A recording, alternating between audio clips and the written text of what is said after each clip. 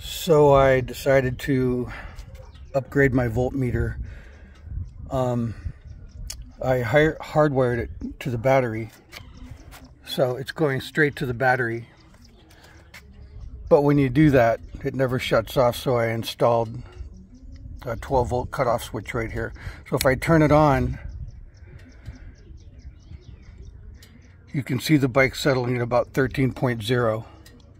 It's flickering like that because of some video artifacting, but it's sitting at about 13.0. I can shut it off when the bike's off, so it's not on all the time. So I'm going to start this up now. So it looks like there's about a 3 volt or a 0.3 volt difference. This is reading 13.5 or 13.4.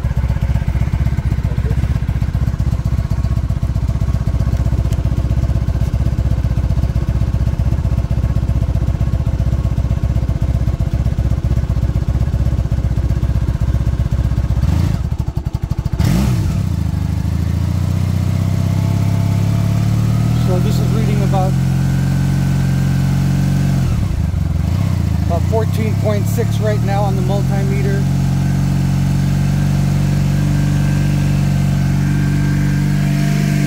And about 14.3 on the voltmeter that I installed.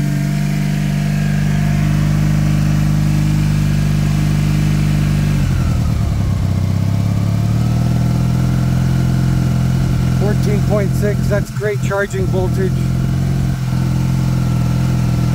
14.3 on the meter, so 14.3 actually, so it's actually about 0.3 off. I can live with that.